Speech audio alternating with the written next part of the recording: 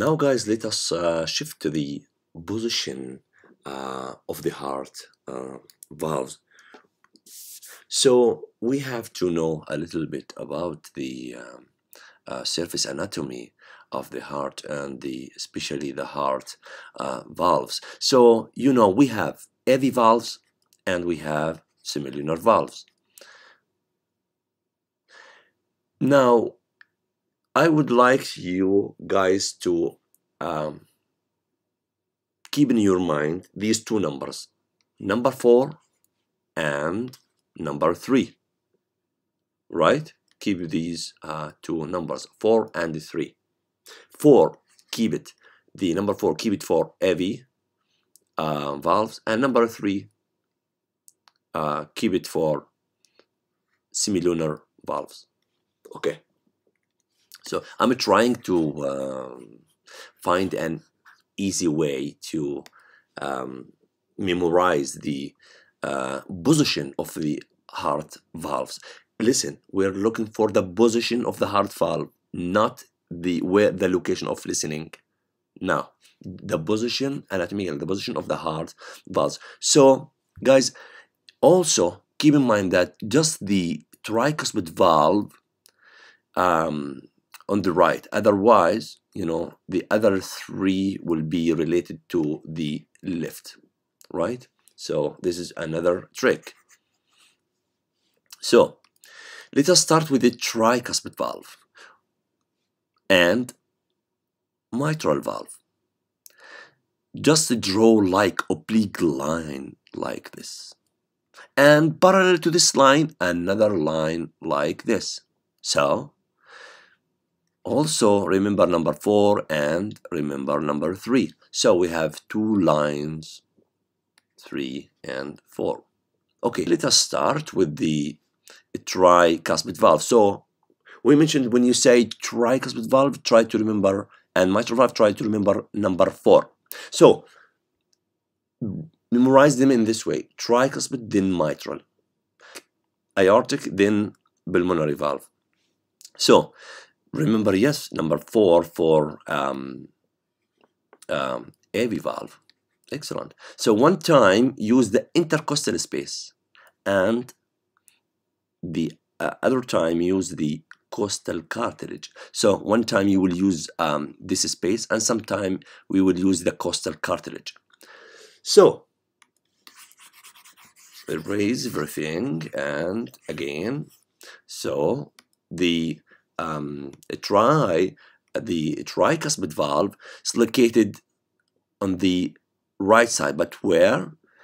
On the right half of the sternum. This is the sternum, so, and this is the half of the sternum, I was saying like this. So it's located behind the right half of the sternum, opposite to the, of course, number 4, for what? Intercostal space. So opposite to the intercostal space, behind the right half of the sternum.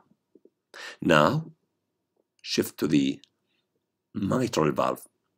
Okay, something also related to number 4, but this time it's located behind the medial end of the fourth left costal cartilage, this cartilage, behind this cartilage. So now you understand what I mean by 4 and 4, one time intercostal and one time left costal.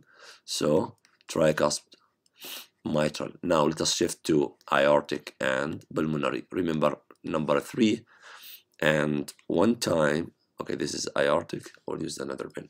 Okay, sorry.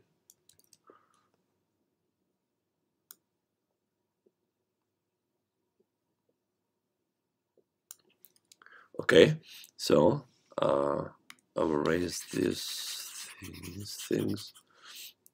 Now, aortic valve located behind the left medial, behind the left half of the sternum,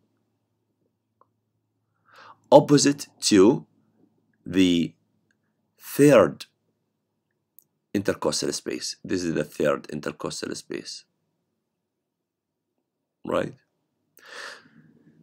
Now, compared to pulmonary valve, that's higher, a little bit higher than the aortic. Also, it's located behind the medial end of the third left now costal cartilage, right here. So guys,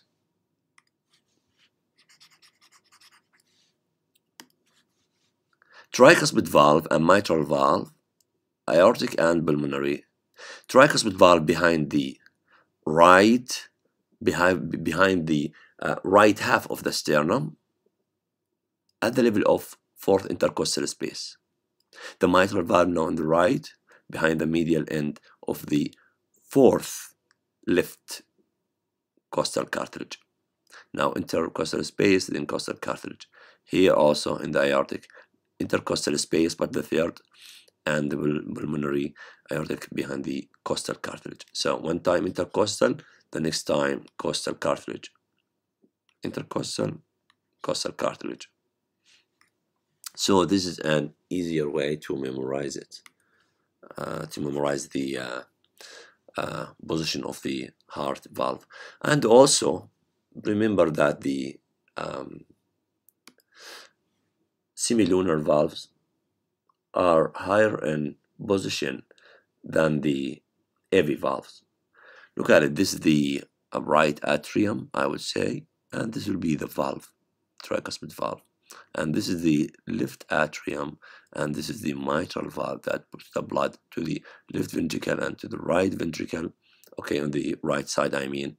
So, and if you look also to the shadow of the pulmonary trunk, this is the pulmonary trunk here. Okay, so this is the pulmonary valve, and this is the aortic valve here, and this is the ascending end arch of aorta. So tricuspid valve, mitral valve, 4-4, one time intercostal space and one time costal cartilage, and always in this sequence: tricuspid and mitral and aortic and pulmonary. So where to listen for heart sound? We have an idea about the position of the valves, but always keep in mind to put the stethoscope downstream from the flow of blood. What does it mean? Okay, for example, this is the position of the tricuspid valve. When you want to hear the sound of the valve, now put the stethoscope downstream from the flow of blood, like you know that the blood comes from the right atrium through a tricuspid valve to the right ventricle. So this is the downstream, the direction of downstream of the blood. Put it here. Why here, not over the sternum or ribs or costal cartilage? Now the important point, guys, that it's highly recommended to listen over the intercostal spaces, whereas there is no barrier. Use the intercostal spaces, right? Don't put the stethoscope over pons. So always remember that. Put the stethoscope over the intercostal space. So let us start with the tricuspid valve and mitral valve, the AV valve. Okay, this is the tricuspid valve, and this is the mitral valve. So the downstream of the blood will be at or the better location for listening for the tricuspid valve and mitral valve will be the fifth intercostal space. Makes sense, right? So remember now number 5, because we mentioned that they are located at the level of 4. So the location of, again back, the location of tricuspid and mitral valve were at the 4th, either 4th intercostal space or left 4th costal cartilage. Now +1 will be the location where to hear their sounds. So in this case, we can hear the sound of tricuspid valve and mitral valve at the 5th intercostal space, but the tricuspid valve will be here just to the left of the lower part of a sternum. This is the sternum and this is the lower part, and this just lateral to it in the 5th intercostal space, while the mitral valve will be the best location to hear the sound of mitral valve will be at the apex of the heart. And you know the apex of the heart located at the 5th intercostal space at mid-clavicular line. Okay, so now let us shift to the semilunar valves, including the aortic valve and pulmonary valve. Okay, you know the blood will be pumped up, not down like AV valve. So in semilunar valve, you know, in the right ventricle, the blood will be pushed up, right, through the pulmonary valve and up through the aortic valve, right? This is aortic valve from left ventricle to the aorta. Okay, so we have to move up now.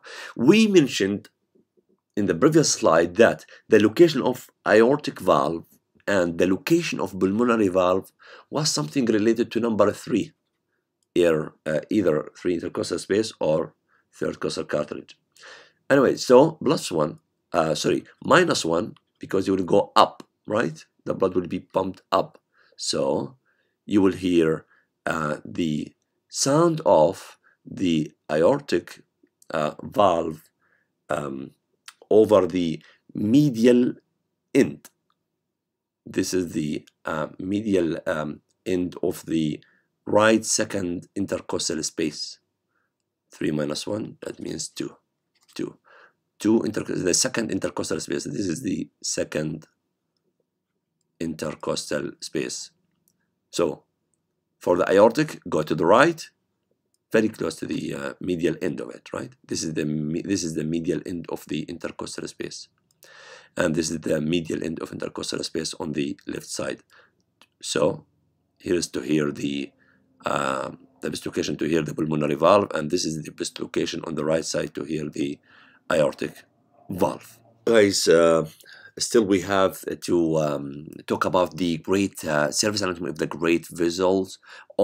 Although we mentioned many of these information related to the surface anatomy of those vessels previously, but let me focus on a couple of things.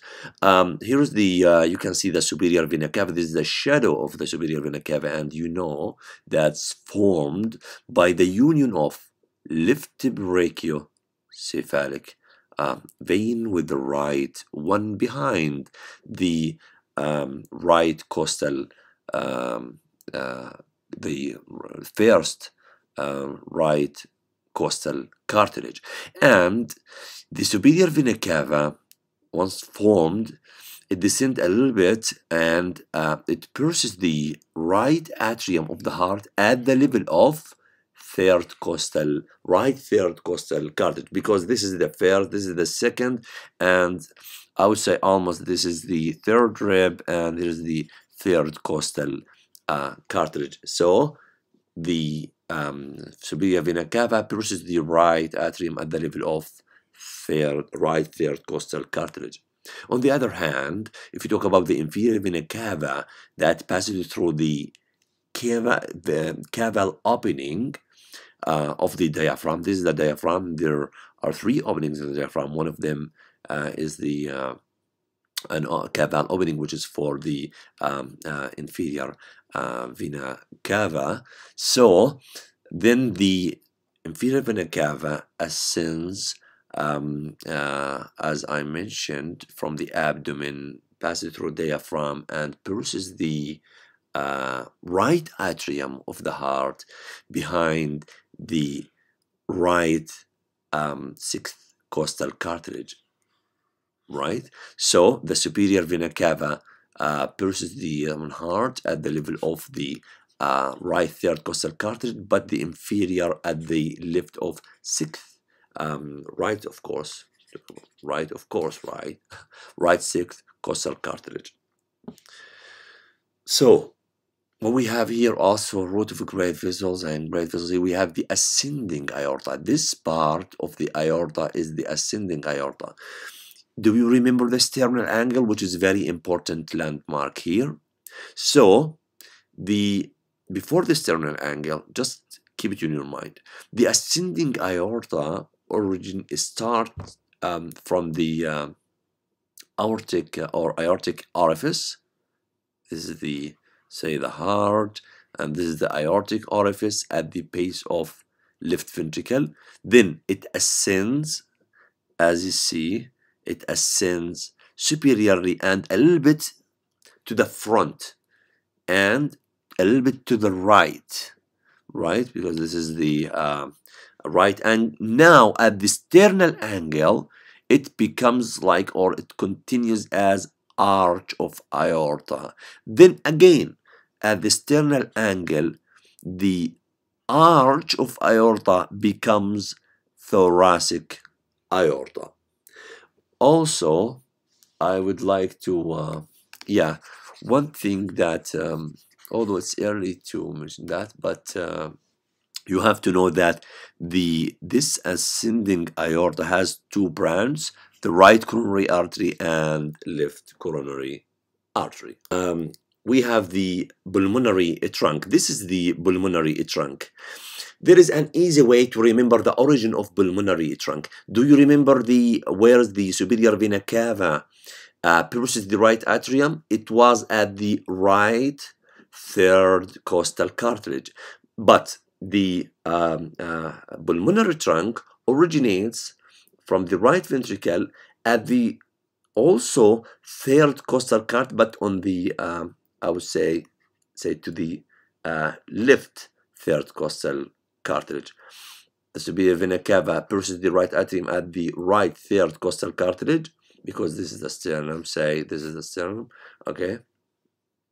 But the pulmonary trunk originates at the level of left third costal cartilage, and here it's written here. So it ascends, guys, up, as you see, and a little bit to the left, and it divides into left and right pulmonary arteries at the level of sternal angle again. Let me go back to the previous slide and show you here. You see, this is the sternal angle. So at the level of sternal angle, the ascending aorta becomes arch, and also the pulmonary trunk divides into right and left. This is the pulmonary trunk. So just erase these things. Okay, what else we have? So the origin of pulmonary trunk, the division of the pulmonary trunk as well, the sternal angle, or you can say the lower border of T4, because you know that the sternal angle located at the level, if you draw horizontal line from sternal angle anteriorly, you will reach the level of intervertebral disc between T4 and T5, right? Okay, so now, guys, the the branch, the right pulmonary artery, this branch, as you see, it passes behind the ascending aorta and behind the superior vena cava until it reached the root of the right lung. On the other hand, the left pulmonary artery, positioned in the front of descending, this is the descending aorta, and it enters the root of the, of course, left lung. I think in this lecture we mentioned about the fetal life, and just briefly, that's because we concerned about the fossa ovalis in the interatrial septum. However, when the blood in the heart of the fetus, the oxygenated blood will come to the inferior vena cava and ascend to the right atrium. Then from our right atrium, there is an fossa ovale that bypassed the blood to the left atrium. Then from left atrium, left ventricle, then from left ventricle to the aorta. Okay, but sometime there is a blood leaked from the right atrium here to the right ventricle. Then from right ventricle will be bumped. We know that the lungs are non-functional in the fetus. So, but anyway, some of the blood can lead to the right atrium and bump to the pulmonary trunk, but the lungs are non-functional. So what will happen that this, now it's a ligament, but before it was an artery, it was a patent vessel, يعني vessel مفتوح, right? In which, what's the function of it? The function of it is just to shift the blood that reached to the right atrium and pumped to the pulmonary trunk, shifted back to the aorta. It's oxygenated anyway, so, and the lungs are non-functional. So if the blood lead to the right atrium and bump to the pulmonary trunk, will be shifted through the ductus arteriosus. This ligament was a patent vessel known as ductus arteriosus to shift the blood from pulmonary trunk to the arch of aorta. Then after birth, to regrowth, and it becomes like a ligament, as you see here. Now, this is just for you guys if you are interested or so. This is an X-ray taken just to show you the cardiac contours, in which look to the right and left border of the heart, or right heart contour and left heart contour, in which the right heart contour represents mainly the indicates for the right atrium, and the left one indicates mainly to the left ventricle. Now, if you want to see if the patient has an enlargement in the heart, you will order a posterior anterior X-ray. Posterior anterior, it's something related to the you will take it later after maybe 2 years or so, the direction of the beams. So there's somebody, draw somebody on here, and I'm not a good guy, but the beams should be from the back, because your heart in the front, and this is the plate that will receive the X-ray. So it's preferred because the heart is close to this plate, so you will not, so it will give the actual size of the heart.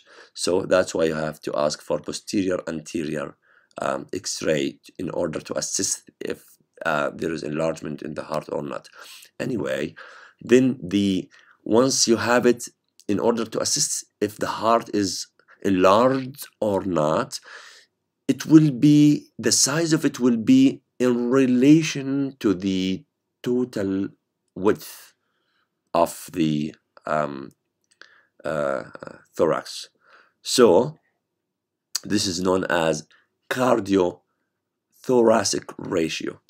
The width of the heart should be less than half of the thoracic width.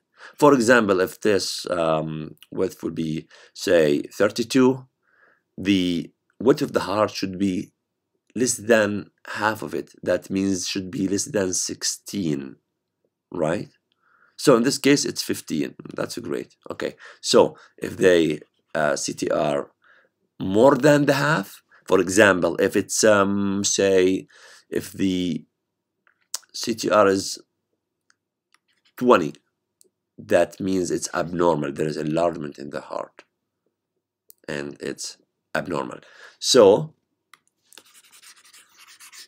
the width of the heart should be less than the width of the thorax.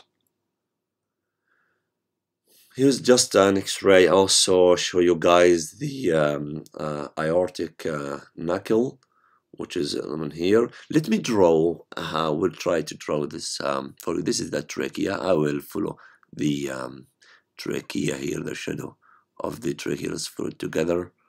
And here is the right bronchus and left bronchus. So, and this is the arch of the aorta, and again descending aorta here. So it's the same X-ray but with colors and